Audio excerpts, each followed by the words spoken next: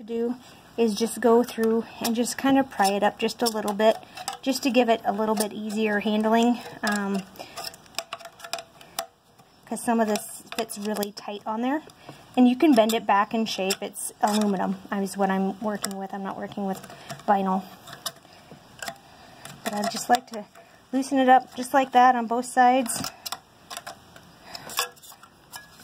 I learned this by not doing it the first time, and I fought myself for about 20 minutes. So it wasn't fun. It wasn't too hot, so it wasn't miserable, but yep, just like that. And so it should go on.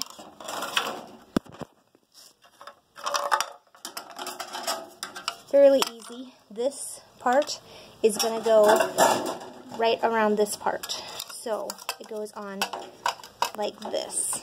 So it looks like it's too big, but you're going to bend this down once you get both sides on. And I don't think I can film this.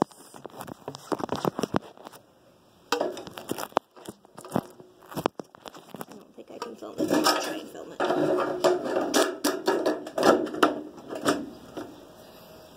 Okay, that's how it went on the outside. This is how it went on the inside. We're super smooth when you open it up a little bit. Do yourself a favor, open it up a little bit, don't fight it. And definitely do it before you get up on the ladder. So now I've got to measure from the inside of here, because that's where the other gutter is going to sit, all the way over to my space, right tight up against the wall. And then I'll put the end cap on, which is over here.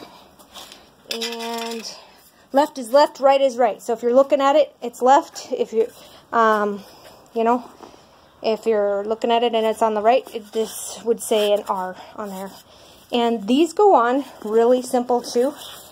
These get put on just like this and like that, and it goes underneath this lip.